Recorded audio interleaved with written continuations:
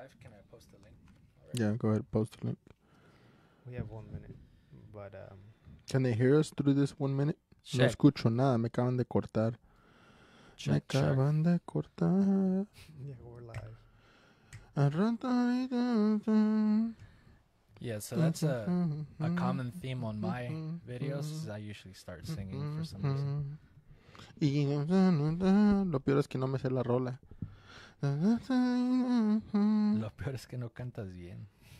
Pero estoy bien chido. Es lo peor de todo. Yo nada más quiero que sepan que el episodio de ayer estaba bien chido. ¿Cuál episodio de ayer? Donde yo nomás decía que sí. Who's breathing into the mic? You are. Who was the one clicking for 09?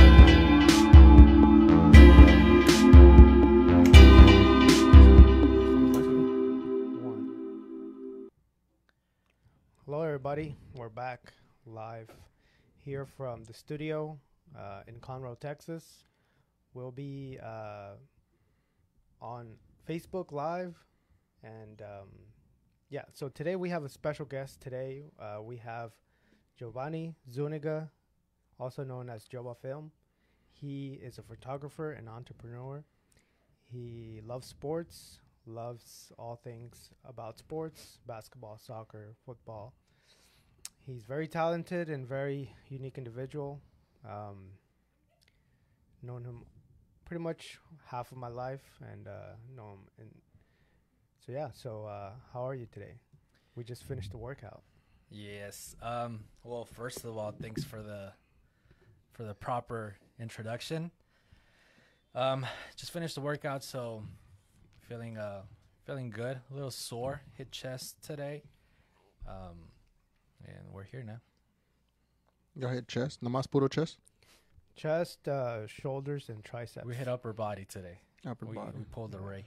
Nice, nice. I did Arms. just in case you guys were curious, and so you guys are asking me what I did biceps and shoulders and the abs. You went like that. I immediately thought something else. Spider-Man? No. That's bicep. Okay. So what? Tell us what do you do right now? What are you doing? What are you working on? Well, this is my second time being here. Last time was more of entertainment, as we stated. Right. This time I'll give you guys more of a proper introduction as to who I am and why I believe you guys have me here. So I'll give a little bit more of a background story, an origin, as X-Men would say. I like that. So I'm just a curious person. I've always been the odd duck. I've always questioned things. I've always been curious about how things work, how people have achieved the things they have achieved. That was something that was instilled in me through my parents, and then I think it got enhanced even more when I moved here to the United States, and I didn't speak the language. So one of the things that I did to kind of like start picking up on the language was reading, and I started reading a lot just to help me improve my my communication skills, not knowing that I was doing something that was gonna help me out in the long run for a lot of different things. So as many kids do, I started reading those Goosebump books. Ooh, those are Finished good books. all of those, and that was like really my introduction to reading. I just like the covers. I never read them. You never read them? They're so good. They were good. They were good for what I could read and understand, which was like a quarter of it. They were good. Yeah, I didn't read a book until after college, I think. That explains a lot. Yeah. Go ahead, finish your story. So that's kind of like what introduced me to reading. And I was in 5th grade. Then after that, it was just like, what else can I read? And that's kind of like what began my curiosity into like many things that I've done throughout my my lifetime. We were talking about how I've been in many different industries. I've done a lot of different things. They're mostly related to sales. You were like in the car dealership business for a while. So that was my last job. I was a car salesman, a new car salesman at Gullo Ford here in Conroe. still recommend the spot. I really love the environment. I love the people I work with. I love my job, but I personally am at this point in my life. I'm a creative person, and I couldn't stand myself sitting there waiting for people to come to me, and me have to do the sale.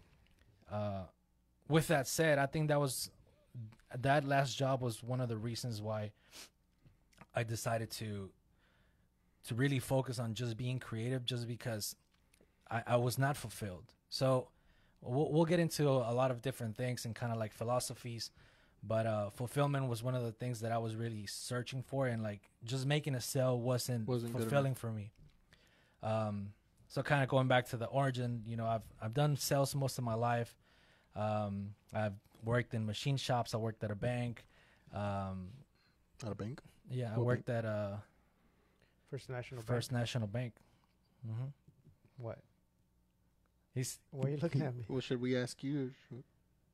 He was stuck, so I answered for him. Yeah, I completely forgot. Yeah. So, yeah, I've worked there. This guy worked at Subway. You see? Yeah, I mean, everybody knows that. I was there forever. Forever and then some. Everybody doesn't know it. Everybody. So, that's watching this right now. It's one person.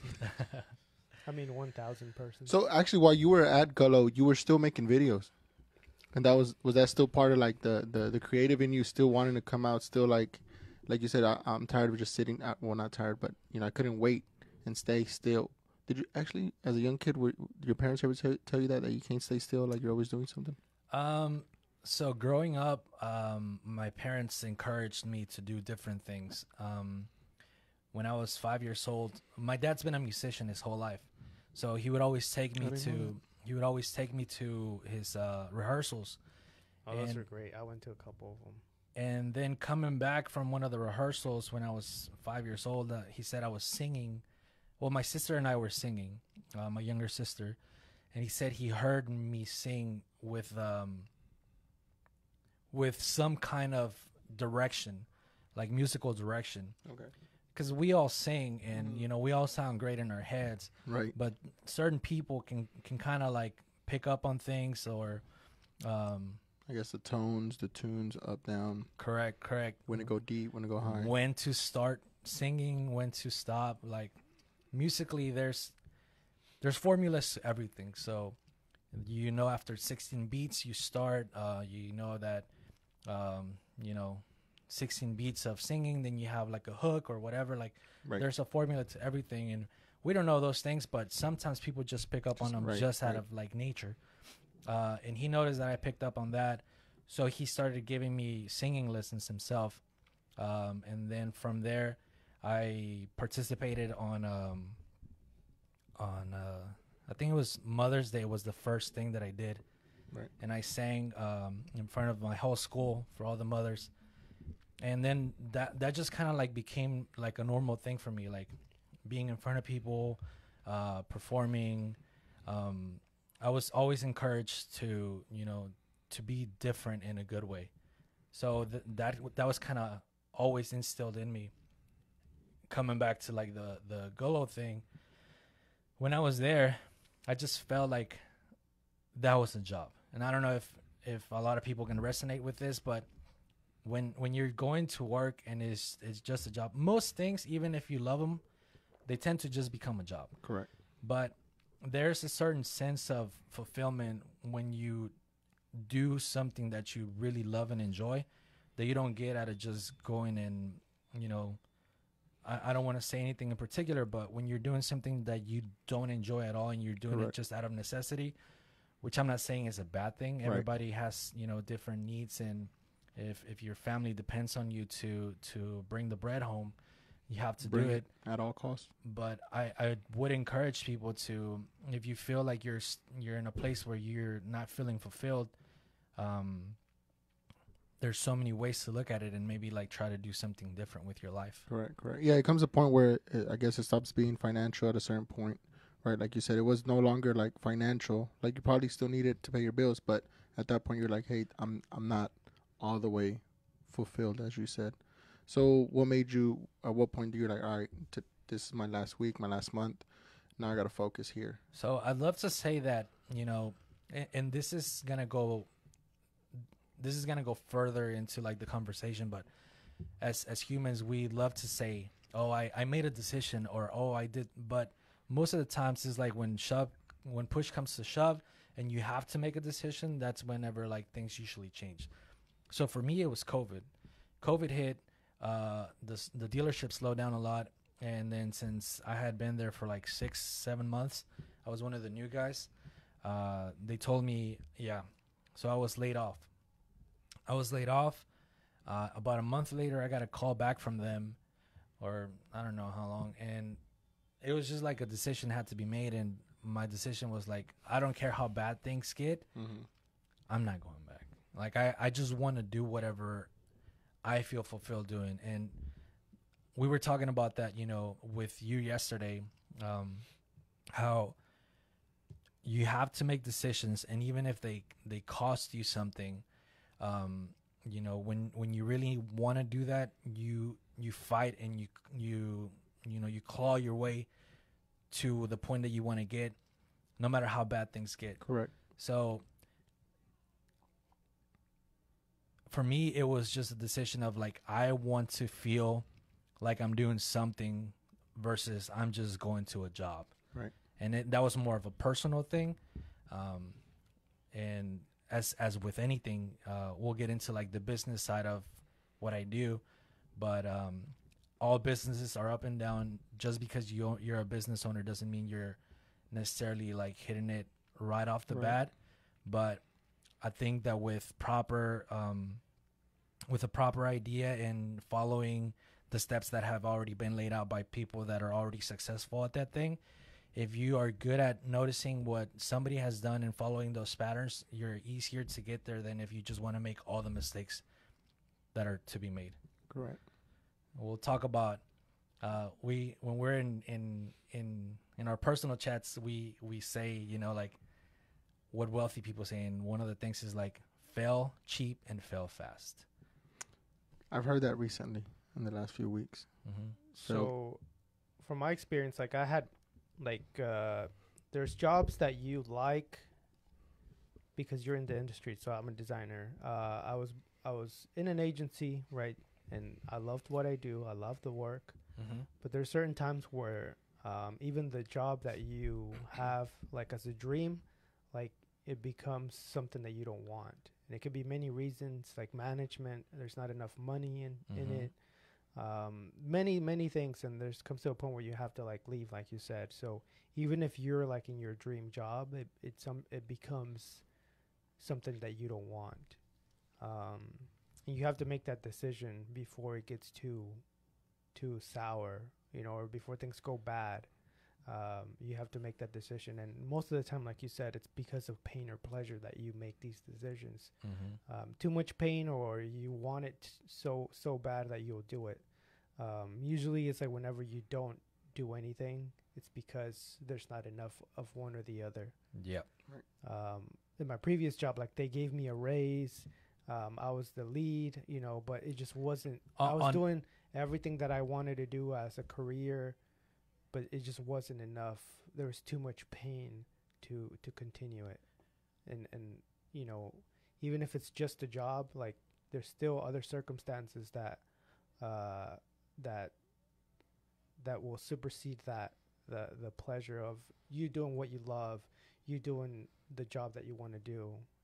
For me, it was management. For you, it might be like, the mundane or the routine of selling cars. Yeah, so that's where we go back, and I say, like, usually a job will become a job no matter how much you love it. But I think at that point, it's like, your morals, your standards, what you accept, what you want to do with your life, who you are as a person. Are you done learning? Right. So at that point, management becomes a really big part of the picture. So on paper, everything makes sense. Oh, right. I'm doing my dream job. I graduated from college. I got this job. I keep getting raises. I'm doing race is like as in money. The mics are racist. I was like, okay. So you're being monetarily compensated for your job. but maybe something is not there that you are, you are wanting to be like, you're stuck there. You're not personally growing. You think management is doing things a certain way that, like we talked about earlier, like you've seen other people be successful by doing different things, Right. but the lead is not making those decisions because it's gonna vary for everything, but like some people will make personal decisions for their business, and that's gonna be based on who they are. Correct. And So I think it goes both ways. Like, you can be your own boss. You can do whatever. You can be living your dream, but you're not making any money. It's time. You're happy. It's time, and you're happy, but you're not like. There's priorities, and then there's responsibilities that you have to provide. That it's a sacrifice of your happiness. Like going to school is not fun. Yep. To some people love going to school. Right. But like you're gonna have to sacrifice to do what you have to do, and then you eventually like for me, like I love the sacrifice.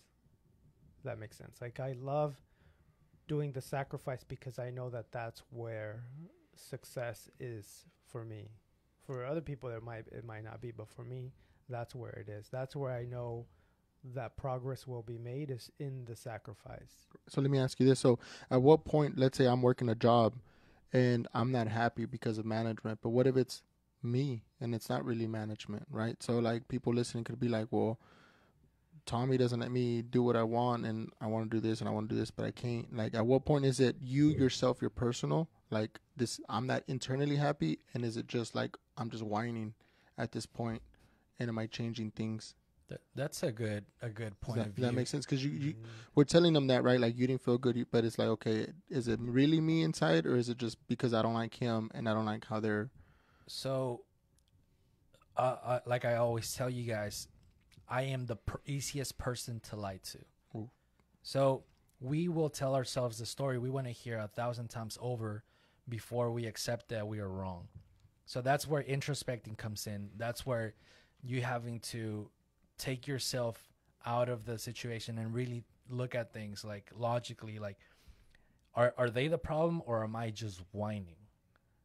Are they asking too much of me, or do I just not want to do the work? There you go. So one of the things that I like about what he said is like that's a mindset thing. So a lot of people get stuck in boxes, or they put themselves in boxes like, oh, I'm not a morning person.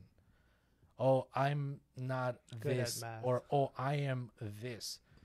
So one of the things that he touched on is like enjoying the difficulty in something. So just to give you guys like an example of like the reason why I think the way I think is like, it's not because I'm smart. I've never claimed to be smart.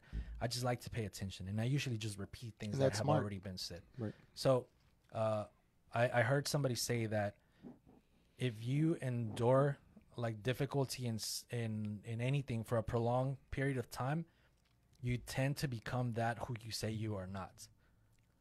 So, oh, I'm not a morning person, but I'm waking up early every single day and I don't enjoy it. But I've been doing this for 5 years. Right. But you are a morning person. Correct. Oh, I'm not a patient person, but I've been doing the same thing to get to the same goal that I want consistently for 3 years. I just want it now. But if you keep doing the same thing, you are a patient person. Right. So that's like a belief. Limiting beliefs are things that like we touched on last time, and we'll kind of bring it back a little bit more serious this time. So we are creatures of habit, and we tend to just repeat things that have already been said, whether they're good or bad. I forgot it, where I heard this, but humans are very adaptive, and they'll adapt to good things and they'll adapt to bad things. So you can get used to bad situations really fast. Right. And if you start building negative mindset of yourself, you start becoming a victim of your reality, you're gonna get stuck in that spiral, and it's really hard to get out. I have to. There's a mental health condition of the victim falling in love with this predator. I forgot the terminology of it, but you fall in love with the pain so much that you want it, even if it's bad for you. It's a term. I forgot the term. It's like some, I can't grasp it, but you fall in love with with being a victim and being in pain and in suffering so much that that's you fall in love with it. That's what is your norm. Correct. That becomes normal to you. And that's who you become, is that. And it's just part of what you were talking about. Right. And I know a lot of people like that. And I think a lot of people always tell me, right, you're always positive. You're always like, and it's not that I'm always positive. It's just I don't want to think negative, right? Because then I'm going to be negative, and then it's going to, like, I'm going to fall into that. So I don't know if I can say names here, but certain persons are always like, man, like, I tell them, like, why are you already mad? Like, it's 8 a.m, bro. Like, You're talking about Luis? you know, like lining up, like, oh, it's because this, and then there was traffic, and then I got to work, and my boss, and I'm like, okay, like, think about it the other way, you know, like, hey, you at least made it, you woke up on time, you didn't wake up too late, you know, like, they're like, Ray, how do you do that? I'm like, bro, I don't know how, you know, just do it, like, don't, just like you focus on the negative, I focus on the positive, and then he's always like that, and he's always in that circle, and it's hard to get out, and no matter how many posts I send him, how many things I do, he stays in there. And I mean, what would you guys think would be like certain things that someone with that, is it mentality? That Mindset could do attitude? to maybe get out of it? Mindset has been like a mainstream word, but it's just your attitude and your perspective mixed together. Like, how's your attitude about certain things? You know, is this glass half full, or is it half empty? It's about 3/4 full. It's about 3/4 that 1 quarter. I guess it doesn't make sense if it's 3/4. Yeah. So it's like, it's your perspective on life, right? Like, what are you telling yourself in the world? Like, what are you telling yourself about the world and how reality is? Are you telling yourself a good story, or are you telling yourself a bad story? Okay, now I do have to add to that. It's easy for us to say that coming out of a place of where we already have that mindset. So one of the things that I've learned the older I've gotten is having sympathy for people because we don't know what they've been through. Correct. And I've been guilty in the past of just saying, "Oh, you can change this about yourself." It's a mindset thing. Definitely. But I've come to realize that it's a lot harder than just change your mindset. You know, you have to learn to understand people. I think that's where listening to people is very important. Right. And wanting to help versus just judging is a big part of that. You know, for me, like I said, my parents always encouraged me to be different in a good way. Do you think you're different in a good way right now? Well, I would tell myself I am, but I mean, you guys would be a better judge of that because you guys see what I do, or you've gotten to know me a little bit more personally. So like I said, we can always paint a picture of ourselves and be whatever we want it to be. But at some point... But based on what you just said, it doesn't matter what we think, right? We have to listen to you. So if you just told us that you feel you're good, then you're good, regardless of our judgment right now, right? To me, you're horrible. To him, you're good. But to you, it's what matters is what you think and what you feel, no? Yeah, well, a serial killer will think they're doing the right thing just because that's what they feel they need to do. That doesn't mean it's the right thing. But kind of going back to the whole... mindset thing. Well, he was talking about, just to ground the conversation before we kind of go everywhere, he was talking about what can he do to help this person. Correct. Or these people. Oh, these people general. that, in general, that are seeking for help, obviously, because he's talking about it and saying, Ray, how are you so positive? Mm-hmm. You know, so he asked, what can you tell these people so they can be more positive? Through experience, I think the only thing you can do is lead by example. So you can shove. So you can't tell them anything. You can tell them, but they're more likely to follow follow what you're preaching if you are living like that. So if they and if you just scream at somebody, Oh yeah, change your life, change your life, they're not. you're not enjoying this. David Goggins. Yeah, so some people need that. Right. So, some people so how will do you know? wake up from that. You don't know, but So you tried different. the best all thing three? you can do. Here's my More point. than 3, I think. My point So of view. limited. It's unlimited, but my point of view is, you should never tell people how to live their life. You should live your life the way you want it to be, and if people want to follow what you are doing, They'll pick at it. yeah. Or So do you that. should never tell people, oh, you need to do this. You should. Well, you should is still based on your opinion of what you would want your life to be. And he gave me, when I got out of high school, he had already been a year into his deep dive into finding out, what he enjoyed, who he was, and he gave me this audiobook from Tony Robbins. And in that audiobook, Tony Robbins said, you can build a highway to happiness and a dirt road to anger or depression. Or so that's where you're talking about, like, you wake up and you're immediately happy, right? No. You don't? No. Okay. Not always, right? But there's no, like today, like I was telling you earlier, right? I slept more today, and I woke up like down, and I was like, I can just lay here for the next hour and a half before I gotta get up and get ready to go to work or whatever, or I can just get up and go to the gym anyway. Right. And I got up and went to the gym.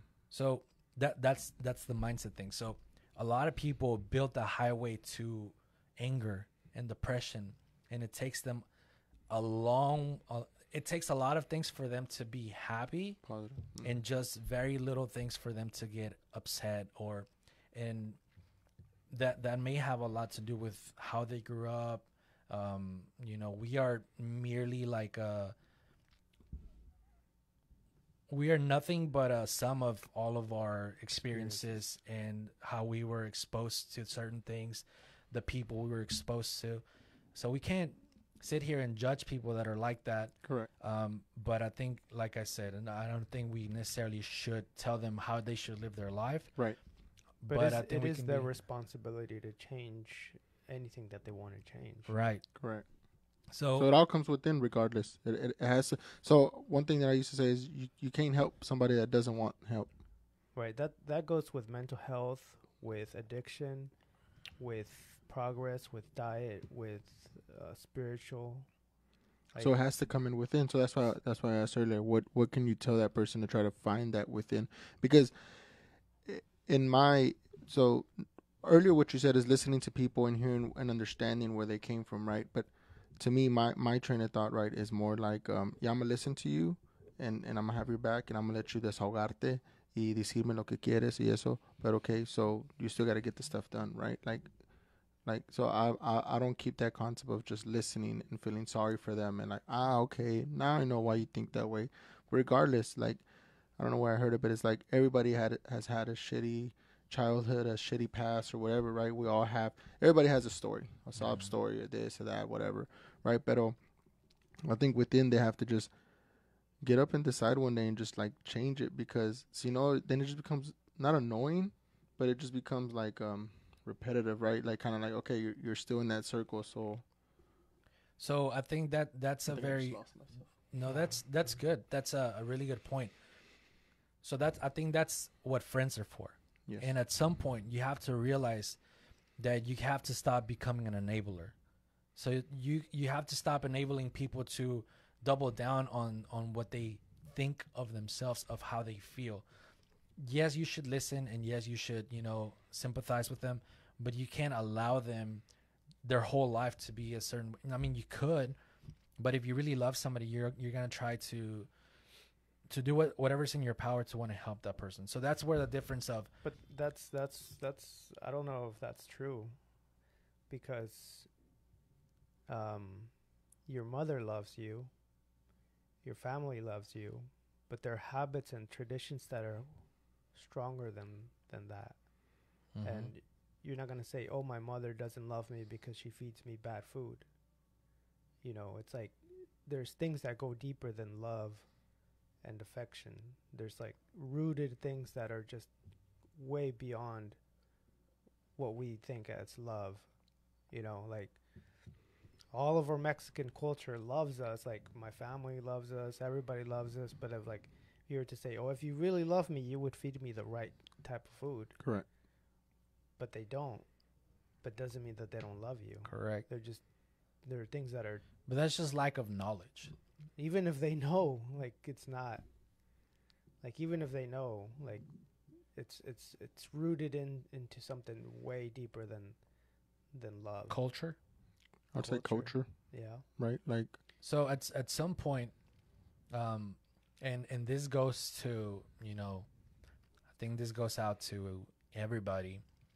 We can't blame our parents for doing what they did, whether it was quote unquote good or bad. That's Right. just, they are just doing the best that they could. I don't think we should blame our circumstances, you know, how we grew up, with where we grew up, how at some point, like Luis said, you have to take responsibility for your life. And yes, you could follow those same traditions. Yes, you could follow that same culture. And at some point you have to realize, and I hate to say that you have to, it's just like some people do, and then they make the decision whether they want to keep going. better it or not. Right. I feel like you have to, in a sense. You have to. Well, no, you have to if you want to, right? Some people, hey, I'm happy just doing my basic necessities. I eat. I don't care about nothing. Cool. Keep going, right? Like, but I think we said that earlier, right? It comes when people start complaining. Then it's like, okay, so either you accept who you are and you want to stay in that circle that you're doing, and you're paying your bills and you're taking care of your family and whatever. Okay, cool. But once you start saying, oh, I'm out of shape. Oh, I don't have enough money. Oh, I can't take this trips. Oh, it's this. Okay, well then at that point, then you have to do something about it, because nadie va a venir y te va a dar algo. Y And te va a like decir. Jordan Peterson says, like if you open up for discussion, you open up yourself to get your feelings hurt, Right. because those are ideas and they're going to be conflicting. Here's Especially if somebody that's going to be at a different mindset than you are, or a different belief, or a different anything, then that's when that happens. Like, yeah, you can do whatever you want, but once you start complaining, you're asking people for your feedback and their advice. If you're not, then you wouldn't be complaining. And at that point, I feel like there's big influence in like who your circle is. Definitely. So you're gonna be in a circle of enablers where you're gonna tell you, oh well, things could always be worse. Right. It's like I don't have money. Oh, cool, but your friends go out every day to eat and spend money, but then you're complaining that you don't have money, but you're in that group of friends that just spend money, right? Or I used to be with a group of friends that let's say there's 10 of us, right? And there's 7 of us that are in good positions, and then the other 3 aren't, but they hang out with us, and then they complain that they don't have money or they can't do certain things. But it's like, well, you shouldn't be in the circle. I mean, that sounds horrible, right? But if you Canceled. So I heard an example yesterday of these people that were going out to eat, and this person was complaining that whenever, let's say, us 3 go out to eat, we split the bill 3 ways, and say you guys would be drinking a lot, and I don't drink. I thought to myself, yeah, that's not fair that she gets to only buy her drink of Coke, and it's like $3.99, and everybody else is drinking and Crown and Coke. Yeah, like $40, whatever, $50 drinks, and then I have to pay for that. She was complaining about that. And then I thought about myself, and I was like, well, every time I go out now, I'm okay with, now that I'm in a better position, like I'm okay with covering the bill. It's an honor for me to cover the bill. If we go out, let's say once a month or twice a month, it would be an honor for me to cover the bill. Correct. But there's certain people that would want to just, say, oh no, I'm not in that position. Like, Just let me pay for me. Correct. And I think both of them are right. Oh, okay. Yeah. So like me, when I was younger, if I knew I didn't have much, like if let's say Giovanni's paying, and then he orders something that's $12, I'm gonna get something that's 12 or below, right? But that was just me, right? Like he's not gonna get something, and then I'm gonna be like, oh, give me samplers, give me 2 of these, and give me, that like. But again, that all comes within me. Where did you get that from? I think it was just me, myself. Like, I think I've always been like, ¿cómo se dice? Imprudente. Like, I don't want like you're already helping me out, right? But I'm not gonna be like take advantage of you more, right? Like, hey Ray, it's on me. Let's all go. Okay, cool. And I think also would be when I would do it to people, right? And I'd be like, hey, let's go. Don't worry about it, man. I got you. And then they're like, dang, this guy just ordered all this. Like in my mind, right? And I'm like, all right, dije que le iba a invitar, so I will. But it's like, geez, like, like, como dijiste tú earlier, like it's not fair, but I guess I didn't set a limit. Projecting your beliefs on other And people. I think it just depends where you're at. Right. Because I heard the story this morning of Andrew Tate. We hope we don't get canceled. But we've been canceled multiple times. It's okay. He went out on a date with this girl, and she was the one saying the story. She's like, oh, yeah, we went out.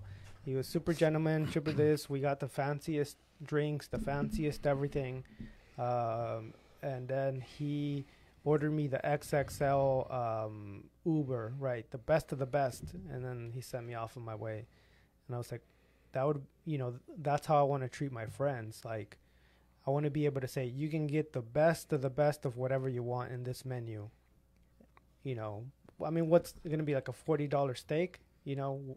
But he's not going to go over. I'm glad I've had this relationship with you for years now. He's not going to go over the balance. He's never going to go over the, it's not going to be the LeBron James that spends $100,000 in a bar. Yeah. Right. But are you enabling me now? Because I'm very basic. My job's basic, and tú me vas a invitar. So it's like, heck yeah. Like, I don't got to work extra. I got a buddy that's going to take care of me now. Oh, then you will become that guy that you were just talking about. Correct. So, but if I'm that guy already, like, I don't care. Right. Like, I'm happy with my part-time job, paying my bills. Yeah, you probably. This probably sounds bad, but you probably wouldn't be my friend. Oof. Or it's.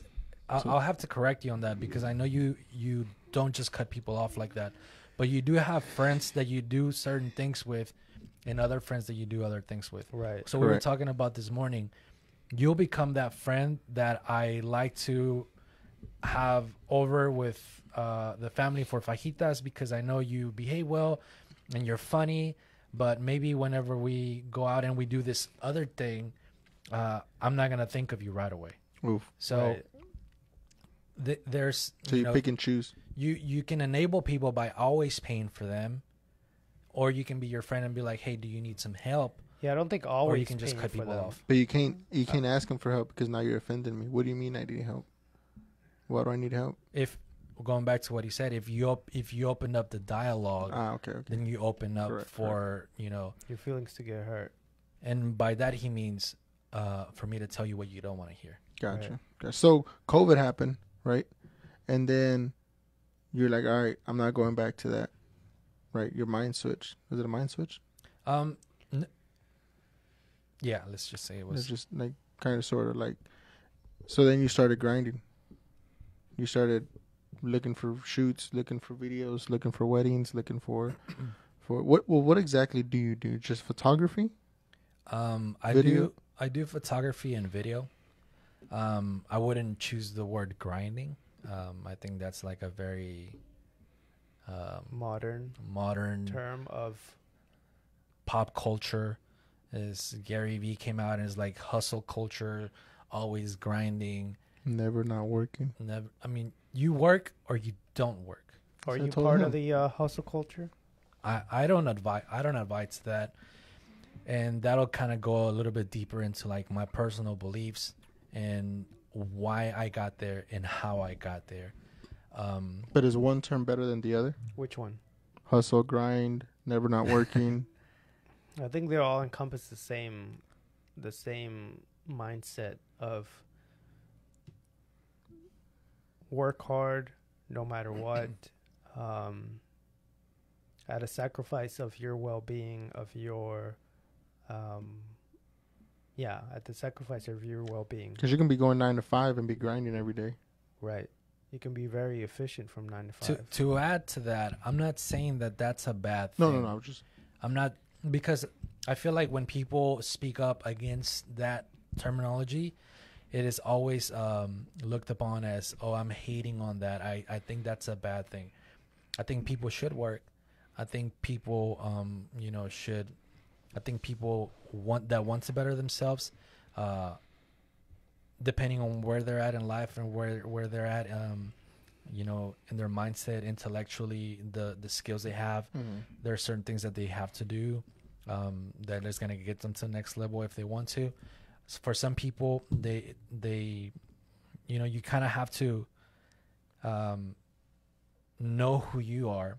And if we talked about this yesterday, if you know you're that person that is more than likely not going to be self-motivated to go out and do these things, then what's going to be better for you, quote unquote, and that's, just using as what general public will agree is like make you more money, Mm-hmm. is go to a job where there's going to be structure, where you have to follow these things, and you can be very good at that job and end up, being rewarded very well for that. Gotcha. So at that point, you knew you could do that. You didn't want the structure no more. COVID happened, and you're like, okay, now my mentality is I need to go work. So here's a thought to that. There is such a thing as a starving artist. So that's a very real thing. Starving artist, can you? A starving artist is a person who is a purist and thinks of just art, and mostly art can come from a place of chaos, where there's no structure, where you just I think a starving artist just means that you're not getting paid for what you're doing as your art. yeah. So you expanded on it a little bit too much, and added terms that are hard to understand. But like, it's like you go and you do what your passion is, and then you don't get paid for it, and then you starve. And then that could be a singer, a writer, a painter, a musician, a photographer, any of these creative fields that just don't get paid. And it's because of the lack of understanding in business, social dynamic, entrepreneurship, all these other fields sales that we don't know. That's why they're starving artists, or their art just sucks. To add to that, it's been proven time and time again that those people have become very influential. So were you a starving artist at this time? Is this what? No, because I didn't go to not having any structure. Okay. So just because of like I said, my background and always being curious, I understood that.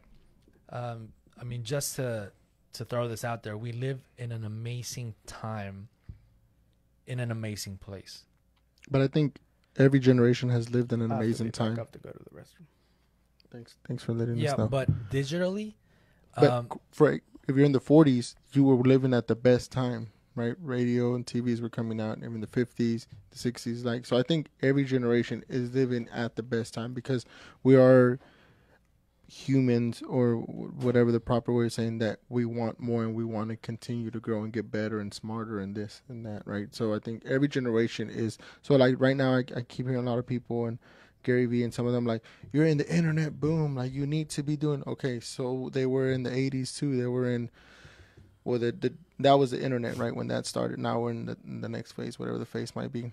And then before that, you were in the radio thing, like, or the TV thing. So I think every time, like, if you want to, no matter what the time, what the date, or what it is, you can get things done that you need to get done. in sales, they teach you to say that the time is always now. Correct. But that's more of you're playing a game. But no, because, we understand inflation, we understand all these things, and we understand that, there's a lot of, sales gimmicky that goes behind that. Right. But in reality, the time is always now. Correct. So going back to what you said, and I feel like a lot of us are guilty of this, myself included, is what they call paralysis by analysis, where you think about things and you postpone action because you're thinking of how you're gonna make it perfect. And I feel like a lot of people that are perfectionists kind of like will relate to this. Kind of what we talked about yesterday. The time is now. I forgot who said this, but it was like, it took me, I wanted to do something, and it took me 4 years of me thinking that I wanted to do it. And then I Googled it and I did it in 8 hours. Correct. So it's like, it took me 4 years and 8 hours to finally do the thing. What, the podcast? It's like all this. How long did we talk about all this? We talked about it for And a even very this, long time. you talked about it with them, and I talked about it with some other people way Right. before. And it wasn't until I said, okay, let's just buy it. No. Well, it wasn't until something happened, and I was Fight, like, okay, fight, let's just buy it. Until I said, let's just tell me what I need to buy and give me a list, and then we started. Right. Okay. That's good. No, Sometimes the you need story, help. The story has to Some- be good because it's Okay, right that's, now. sometimes today. sometimes you need somebody that's gonna take action with you. So that's where I was telling you, like, a lot of times it's just fear of sucking at something will prolong when you get it done. Oh, yeah. But it's just the thought of it, because once you actually do it, you realize, oh, it took me 3 months to get this started, but I got it done in 15 hours. Correct. So COVID happened. You were starving. You weren't a starving artist, and then what?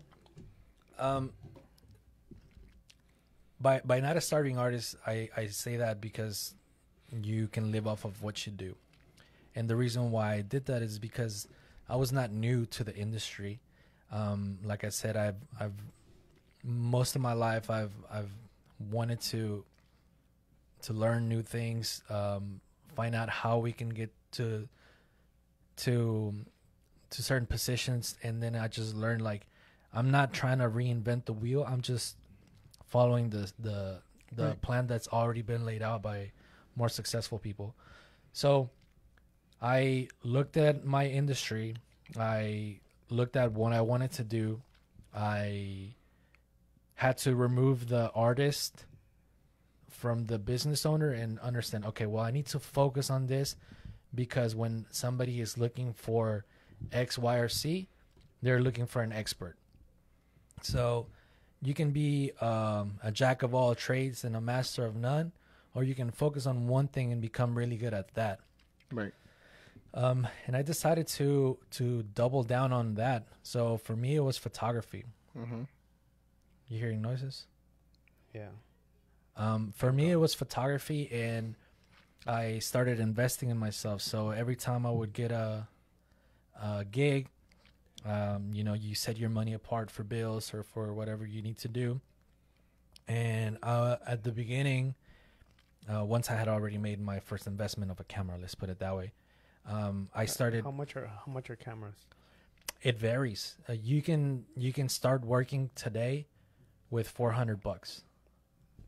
So I buy a camera for $100, ready to go. Boom. Start taking pictures. You're a photographer. A And professional. yeah, If you 'cause call you're yourself getting a paid, professional? yeah. all you have to do is put professional in front of your name, and you're ready to go. As long as you get paid for it. Mm-hmm. So Wasn't there a time where you needed certain hours to be like? an expert? It's Oh, is that 10,000 expert? hours. Is that expert? Yeah. Okay, my bad. That was So- professional. Sorry. what I did, instead of going out and buying more gear, is I started learning about the craft. So I would buy workshops. I would go to workshops. I would buy, online courses. I started looking at the people whose work I really liked, and I would find out when they were coming to my city. I would go to those workshops, and for me, so everything is about time, right? So I can pay somebody to teach me something and have them sit down with me for 5 hours, or I can get this information for free, but it's going to take me 7 months to get the same information that I will get with this person Exactly. Correct. that I'm sitting down for 5 hours. And it Very, again, very proud friend here. Very, very proud. and again, this is not something that I came up with. It's just things that I've read. And Right. so Affirmative. I decided to go to my first workshop with this guy that I really liked, and I thought it was expensive. I thought, this is a lot of money for a day and a half. But when you go there and and you sit down, and I personally went thinking the workshop was for me, not for the 10 other people that were there. That's good.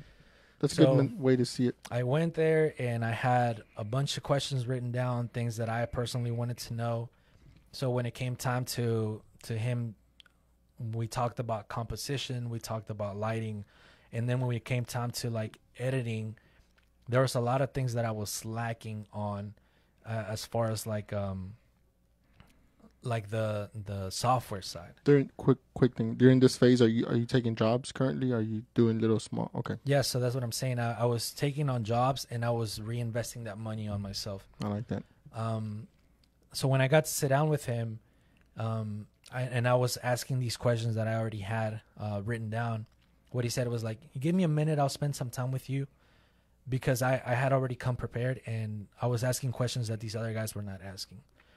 So for me, that was probably like that. the best investment that I ever made was going to that first workshop, because the amount that I paid, like the ROI on that was exponential. What is ROI? The return on investment. Which so means let's say you spend $500. spend $500, and what you get in return from that should be more than what you invested in it. Mm-hmm. Okay. That's kind of like what has changed the course for me, and that's why I think I went from leaving my job to doing what I enjoy full time and not being that starving artist is wanting to keep bettering my craft and learning new things. Having friends like this guy that's exposed to like a big company. You're a business owner. Yeah, this guy. Well, both of you guys. You're the one. No, during this phase, it's him. That's making I just came in moves. the picture like a few weeks ago. Yeah. So, Making moves but here's the thing. Like you Running can learn down. from everyone. Definitely, And 100%. And I don't ever like separate, where I pick my knowledge from. I listen to everybody, but this guy in particular, I point him out because This guy has a name. Wow. Luis Martinez, he's working for a company that has a lot of structure, and I think as a small business, the things that we lack are structure. I made the structure. They had Ooh. zero structure. So Just clarifying. wherever it came from, the structure is there. Was there, and he liked that And- because came that's what from- you wanted. yeah. Because based on the other conversations we had before, that was part of it. So real quick, as you're going through this phase, if I may, financially and all these other things, was it what you were doing now? You're starting to get some gigs. You're bettering yourself, your craft. You're getting all that. Was that all just you felt fulfilled at that point than you did? What other jobs that you were maybe getting paid more, maybe had more days off, maybe had more time for, I don't know. To add to that, I think the dealership was the only place where I haven't felt that fulfillment. Every job I've ever had before that, I've always gone all the way in, and I feel like when I'm learning something, I feel really fulfilled. So learning, having that feeling that I'm doing something with myself gives me that fulfillment. So it doesn't. Is it progress? Like any type So of at this progress point, is at this time, fulfilled? you're starting to feel that. You're starting to feel better for yourself. You're starting to feel more fulfilled as these months are going by. That you're Not just with photography. I mean, like every job I've had before this. correct. No, Yeah. I'm just saying at this point where you're learning more, you're taking classes, you're going to learn more. You're feeling more fulfilled. Yeah. Yes. Okay. Yeah. So that's one of the things that I'll just use the word that turns me on is like wanting to learn something new. Oof. I get there's something about me that is just curious, and I think that's like a child trait that I never got rid of, that has helped me, I like that. in my life, and that goes into like work, finances, philosophy, religion. Like it's just that feeling of Not learning one thing every single day for me is fulfilling. I agree. I like that. And I like that because now that you said that it's been since your childhood, I think that helped me understand why I'm also very, very curious. And some people are like, Ray, why are you always just curious or wanting to learn more? Like, why do you care? one thing that I do is when we go out to eat or whatever, the waiter or whoever's there, I ask them questions. Who are you? What are you doing? What do you? And they're like, why do you do that? I'm just curious. Like, who is this person? Like, what are they? What can I learn Nosy. from them? That's not nosy. No pun intended. I think everybody is curious in their own way. Everybody. I think so. It's a human characteristic that is embedded in our psyche. Is there a difference between nosy and curious? Maybe not. Maybe they have certain attributes that are correlated. Would one matter if you're trying to just know to know and know to learn? Know to know and know to learn. I mean, they're the same thing. Are they? Yeah, if you're knowing something new, then you're learning. Like, for instance, hay un chisme, right? And, like, that's not going to add nothing to me. But I'm like, hey, what happened? Or, this person is a business owner, and I'm like, hey, tell me about yourself. Like, what happened? Like a kangaroo can't jump backwards. I don't know why I need to know that, but I know that. Is that what you're talking about? Like just useful knowledge? Yes. There's a book that I learned saw, something new. 1001 Useless Facts. Hold on. And I was like, I need this book. Yeah. Because sometimes you're going to have a conversation that comes up with this category of this topic, and you want to be the guy that one-ups everybody. Say, I know this fact. Right. Because I know that I read it. They can't jump backward. Yeah. Everybody learned something new today. Because of their thick tail, which acts as a counterbalance to their front-facing movements. Yeah, that's awesome. Things So- like that are very important.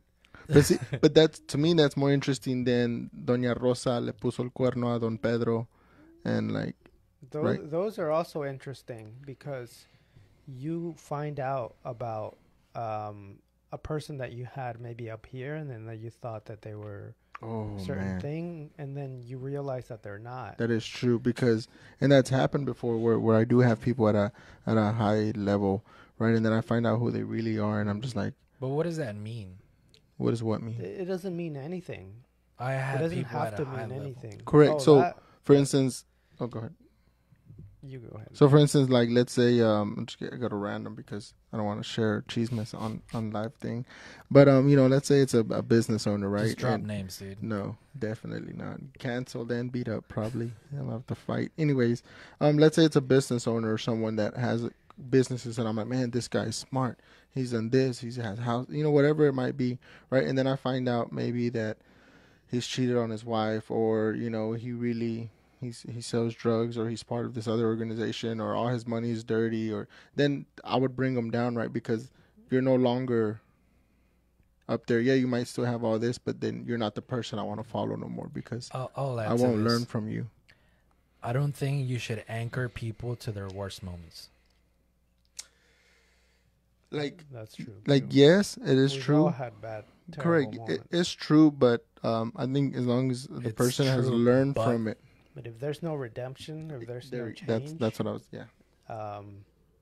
So that's I mean, that's whatever your perspective is on that person doesn't really matter, right? Like whatever you think. Yeah, they're still gonna do Yeah. their thing. But you the- said but- I was a horrible person earlier. But it also Keep things matters good. because that's the only perspective that you have. Mhm. So these things are just social dynamics, right? You see this Correct. person that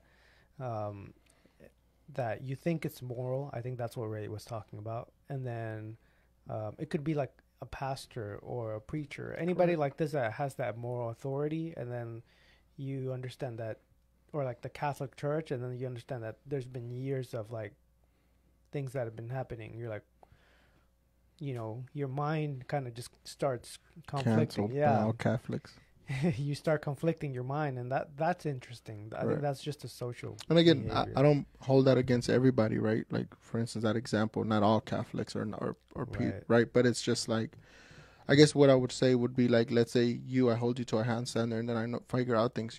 I'm no longer going to invite you to the house, right? Because I don't want my kids or my group of friends or my circle to learn things from you, because you're not that person anymore. Maybe I'll sit down and have a coffee and talk business, but then after that, we're done.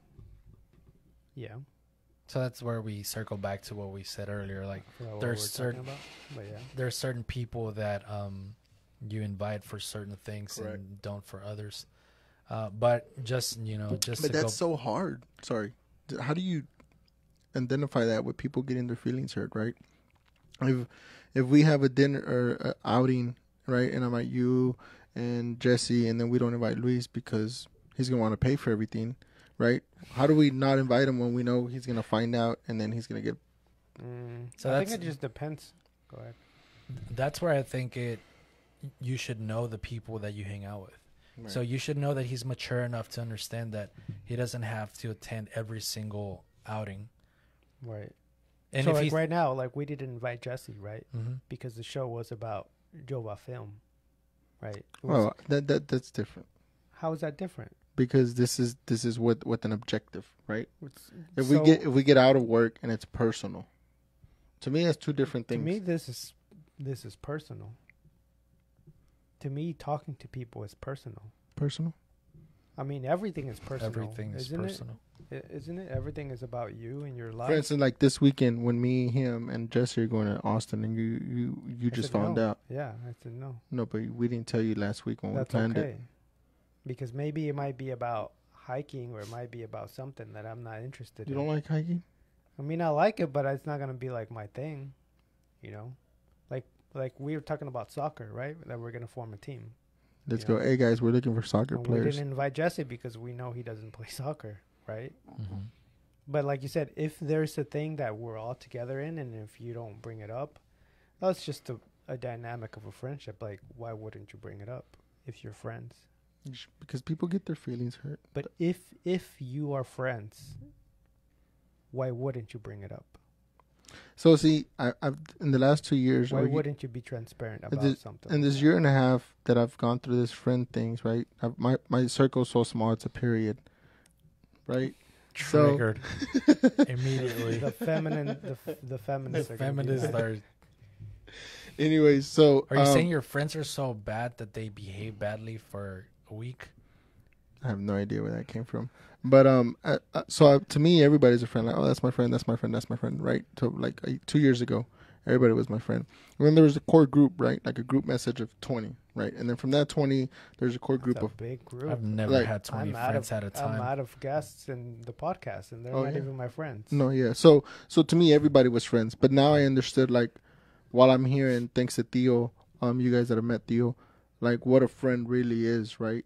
And What is that? What does that mean? like is what a you real said, friend? a real friend would be the plain and simple to me would be a real friend is someone you can be transparent, regardless of feelings, right? Like I'm gonna be blunt with you and tell you if you ask me, what do you think about this? I'm gonna tell you whether you like it or not. I'm gonna be full blunt with you, right? That's one thing. And then I think one of the main things that was like a friend is someone that I can count on no matter what, right? So at 2 a.m., hey, I'm in the hole. I need you to come, be here, on my way. You know, like. I don't know about that. Well, I don't know maybe- if that's maybe- a friend. Yeah, someone you can definitely count on, right? You can't count on anybody. I don't think. Oof. I don't think you can count on people like that. So if you're in a and- hole and you call Giovanni, hey, I need something, Yep. financial help, Yep. support, whatever. He doesn't have to come through, and that's me being his friend. He doesn't have to come through. I think the understanding that I don't have to come through, but just we've built such a relationship that I would come through. Correct. And But if he but doesn't, I wouldn't hold it. but out of against your him. context list, there would be somebody you're gonna call. Yeah, and I And would. I would more than- hope. I would hope that they can come through. But I Correct. would- Okay, they don't have to, but Yeah. you have those yeah, friends yeah, that yeah, you're gonna right, know. you're Like right, yeah. out of 10 guys, the chances of Giovanni coming is a Yeah. lot more than these Right, guys. So right, you're gonna yeah. reach out. So to Mhm. me, that's what I meant, right? Yeah. Compared to me, everybody was my friend. I know everybody, right? But I realized in the last 2 years that it's not like that, right? And then some of these, like, knowing that I can't be blunt with you because your feelings are gonna get hurt, then we're no longer friends, right? Because we're still. See, that's I guess it's acquaintances and friends. Right. Once I can't be blunt with you and I got to tiptoe around you, you've now become an associate, and we're Why not. do you have to be blunt to people? Yeah, I think as a friendship, you have to understand each other's feelings, and maybe this person doesn't want to talk about this thing. Maybe it's a lot of pain and a lot of hurt, and maybe that's what you get to. It's like, why do you feel offended when I talk about this? Oh, it's because I got hurt when I was this little, or because, I'm trying to do good, but I'm actually doing bad. and then you're like, oh, okay, then I won't talk about it. Correct. But if you ask me a blunt question, right? If you ask me about a childhood issue that I know you went through, right? And then you ask me, hey, what do you think about this situation? Yeah. Yeah. Just like you said earlier, you're opening the door. I'm not just going to attack you out of nowhere and be like, bring it up. That's what I think I understood. Is that no, I mean, being blunt, like, you were going to say your opinion about the subject. To add to that, I think we are horrible at communicating our ideas. Yeah. A lot of us, may have the right intentions, but it comes out the wrong way.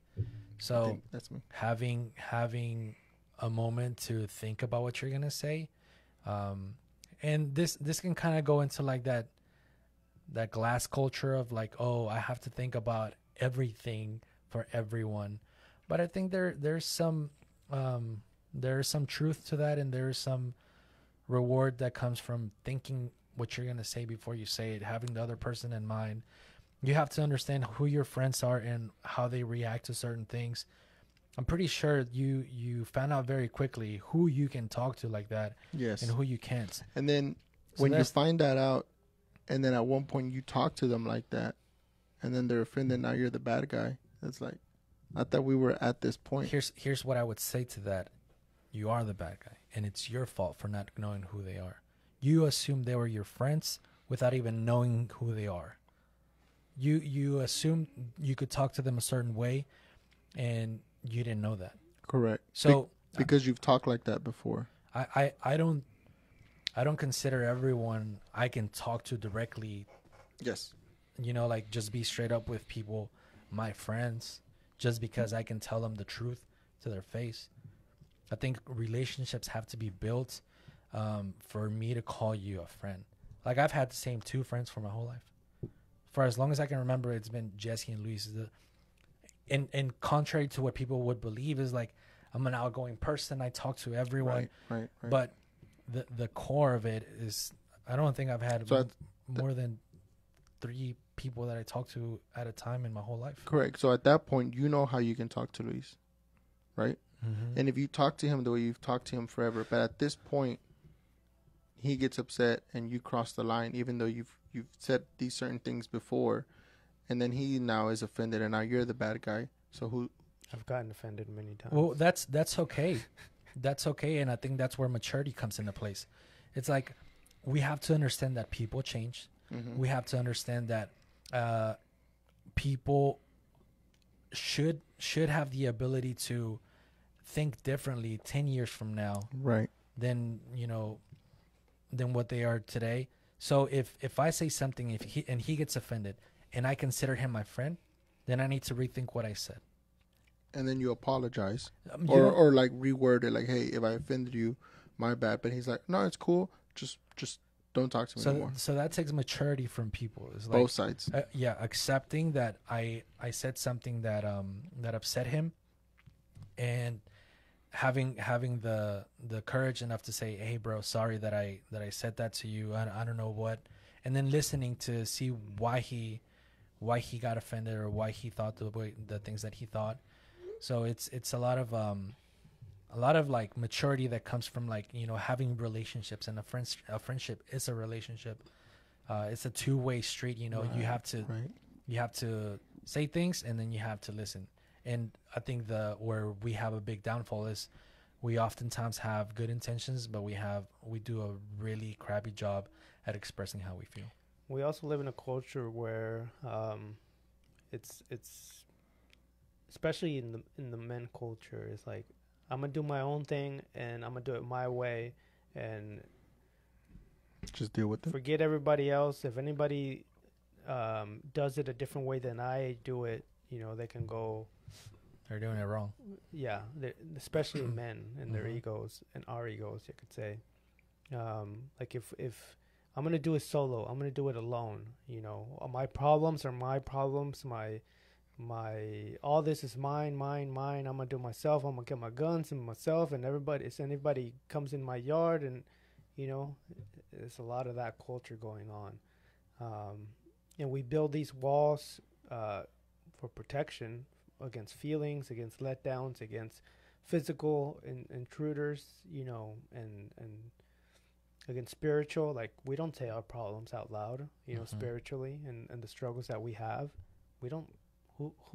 Which man have you met that says things this way? They tend to be labeled as weak. Right. Correct.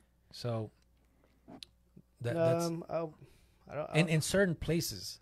The Hispanic culture's like that. So that's where I was saying, you know, like it's. Is it not? Mm, Like you I don't can't. think I've ever been labeled. Not me personally, but I don't think I've ever seen labels because there isn't people that way. As a man, Like I've never met a man that I have now, you know, with the men that I hang around with, and then at church with the men groups that we have, we're able to build a bond that, you know, that isn't about toughness. It is toughness, Okay. but it's not Macho.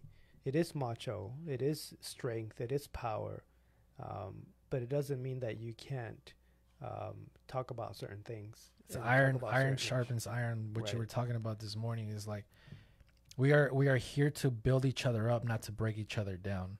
Right. So you can tell me about you know your worst moments, and I can sit here and listen and tell you how I would personally handle this, but I'm never coming at a place of I'm you know, like making fun of you or making you feel any less of a man just because you're going through this at this moment. I forgot where I was going with everything. It's just, you This know, is we were live. talking about culture and like why men may, he said they get, or I said I they think it get started with labeled the as whole weak. friendship conversation. Right. That there is. I mean, maturity is the biggest thing that's ever changed my life personally. Right. Maturity, being able to deal with the responsibility of my actions and what I've done, and saying, okay, I did these things. Now I have to figure out how to move on with those things that I've done. Correct. Either errors, either decisions, either problems that I've created for myself, either things that I've carried on for a lot of years. You know, it's until I decided that it's up to me, that's whenever that maturity changed, and I could see that in others as well. Like he said, like if his friend didn't want to be mature enough, that's not on Ray. Yep. You know, and it should just let that go, because you can't deal with somebody else's maturity. They have to deal with it on their own. Correct. Hope they're listening. Because see, like with things like that, I don't get petty with things like that either, right? So once that happened, I was like, all right, cool. I you know, I sent the last message, hey, I offended you, my bad, blah blah blah blah blah, and then I was left in red. I was like, all right, like cool, I keep going, right? So just tell us what it was. Hmm?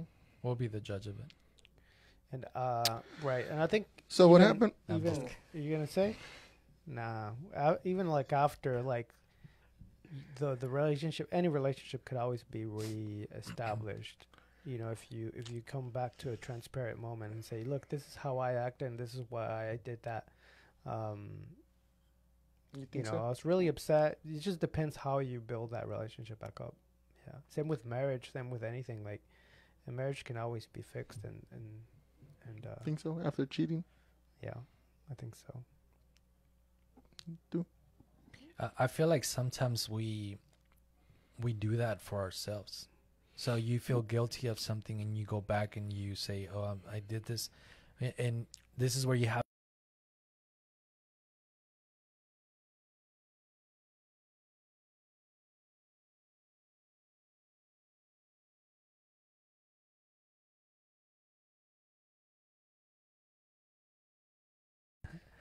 there's things that you do for you, and there's things that you really do Because you want to. because you're thinking about the other person, not Correct. yourself. So is it bad if you do it out of guilt? I don't think anything. Well, Right, like, hey, I'm sorry, but I just because feel at guilty. that point, Not because I'm sorry, but I just feel bad. So I don't think you should put a negative emotion, negative moral, so much pressure on feeling guilty. Like it's a feeling, you know. It's a feeling that you're going to feel no matter what. Like if you don't feel guilty, then you don't have remorse and you don't have like certain things that normal humans would feel. And I think that's what some psychopaths correct. feel. It's like they don't feel But they certain just- things. Yeah. That's why they're classified as psychopaths, is because they don't feel certain emotions and they do certain things, like serial killers or some, some certain classifications of people don't feel certain emotions. And it's okay to say, oh, I feel guilty. Like, there's nothing wrong with that. There's nothing wrong with feeling bad, feeling, certain feelings. Like, those are just natural human emotions that you're going to feel a certain time and place. To go into depth a little bit. I stopped it. Did I stop it? Looks like it. No, it's still live. No. To go into depth a little bit on that, I don't know what happened. I feel like sometimes people can use certain emotions for manipulation too. Oh, yeah, definitely. Yeah, 100%. I mean, manipulation's Big. the best way to get what you want. And So- kids are really good at that. Oh, Yeah, Kids. make yourself a victim. Bring that guilt in. That doesn't get by with me. Mm-mm. Yeah, None of that me stuff. neither. Sometimes I feel bad, but Weakness. yeah. He just told me how he felt, and I called him weak. Mm-hmm. Yeah, I mean, it might be Is that how it works? As a friend? No, No. That stabbing somebody. yeah, just No. no. That was the opposite of what we just covered. Correct. Good. I think That's I think why there's that was the point. I think there's something behind saying, "Oh, weakness." Like, what does that mean, right? Are you letting yourself be manipulated? Are you letting yourself be lied to? Yeah, there's a lot behind these like short statements of like, "Oh, you're weak. Oh, you're not strong enough. Oh, deal with it. Oh, work harder." There's a lot to unpack. Like, words can mean so many different things. Like, That's what they are. it's They okay. mean so many different things. It's okay to be weak. Mhm. Like, one word can mean a thousand things in Spanish and English, Mm-hmm. right? So annoying. Just the way you say it. That's why the way you interpret it. where you're using it is like, Sometimes it's not what you say, it's how you say it. Like, híjole, híjole, híjole. That was very random. Right? So it's like, especially in Spanish, like there's memes about it. mm-hmm. Pero So it's up to us to ask questions. Like, what do you mean by that? That's where we touched on. We do a horrible job at expressing what we really feel. especially if you do it over text. Mm-hmm. You should never do that over text. That's the only way we do it. Especially when you can't spell like me. So, yeah, it's I feel like it's a cultural thing. It's a thing that how we were raised, but at some point, like we touched on earlier, we have to be responsible for what we say, how we say it, and if we want to do something about it. Right. Because a lot of times I've heard people say that people will victimize themselves just because they want the attention, not because they want to do anything about it. So they will tell you their sob story because they want you to listen to them, not because they actually want to change But it. see, I think social media and things like that have made that a lot better and for people to do, right? Like people want to, like you put your story out there and then people are like, oh, I'm sorry for you, this and that. So you start, okay, people like this. So then they're just going to continue to share their sob story because now they're getting the attention, right? I think we all want attention. Mm-hmm. Nah. You're doing this for attention. Me, I'm doing this because I like this. For attention, right? No. And I think there's nothing wrong with wanting attention. No. Because that makes you feel special, that makes you feel validated, that makes you feel a lot of things. I don't agree. So you don't want any kind of attention from your wife, from your kids. Well, I don't do this for attention. There's certain things I do for attention, and there's certain things that I do because I want to do, Okay, so regardless of Let me what. move the camera so it just gets you. okay, so then it's wrong. Okay, we were wrong, but I'm talking about in general, everybody wants attention. So you're saying no, not everybody, but in general, everybody. You're talking about this specific podcast. thing, yeah. So you said no. Okay, I'm gonna take your word for it because I'm saying, okay, I'm not gonna call you a liar. I'm not gonna debate you about what I will. you're Let's go. saying. But like I'm Call saying, you a everybody liar. wants attention, even kids. Oh, okay. But it's like whenever you are growing up, it's like, how are you attracting this attention? Are you manipulating for it? Are you screaming for it? Are you doing all these things for it? And as a parent, are you providing the right type of attention? Mm-hmm. And then that goes into the future, and then now you're on social media or wanting attention because you were raised not the wrong way, but you were raised a certain way where you got attention the negative way. Or you're currently not getting it at home, but you get it through social media, right? I mean, you're gonna get attention no matter what. Somehow, you Yeah. know, not everybody.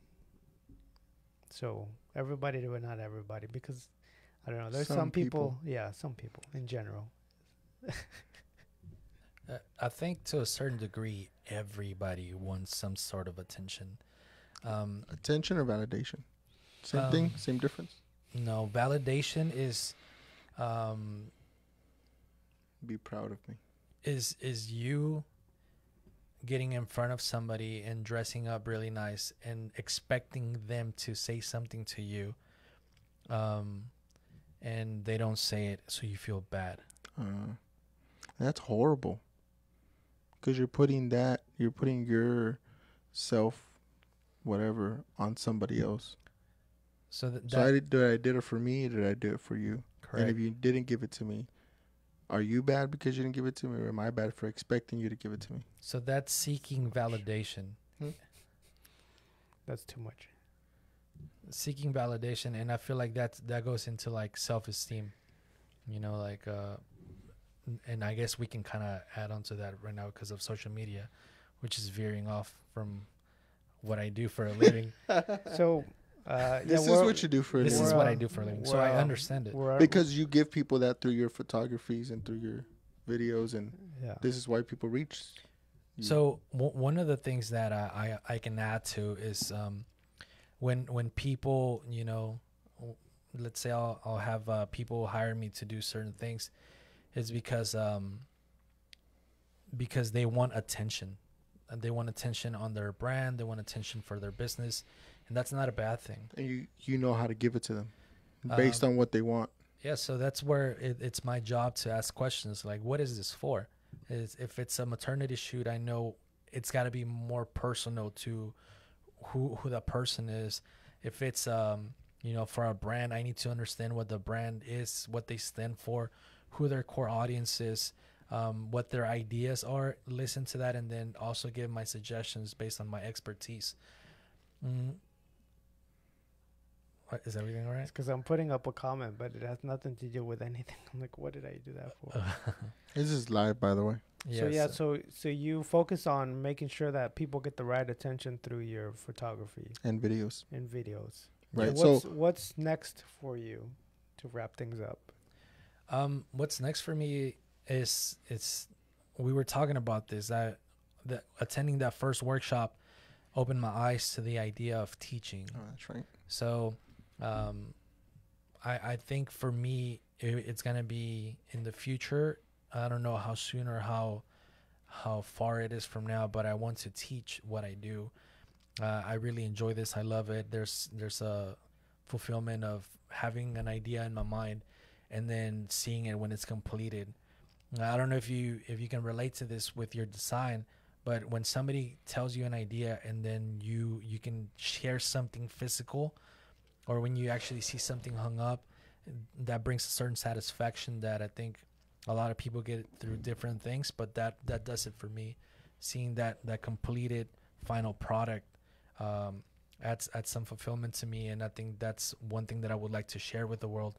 How can they have an idea and know what tools to use and how to get to the point of completing that thing that they have in their head and having something physical to show for it?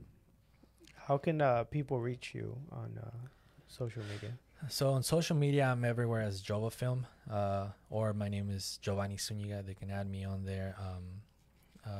If you guys want to leave the link to my Instagram is where I'm more active, but reality. We'll put it on the captions. Yeah, For sure. I'll leave a link below too. All right. Well, this wraps up this episode. We'd like to thank our sponsor, Melting Pot Smoke Shop, CBD and vape, and what else? Smoke. And smoke. Yeah. He's opening up a second store in Montgomery, so stay tuned for that. Yes. Very big moment. And Hashtag hustle. We'll have to talk about that next time. No, sir. It's not hustle. It's just work.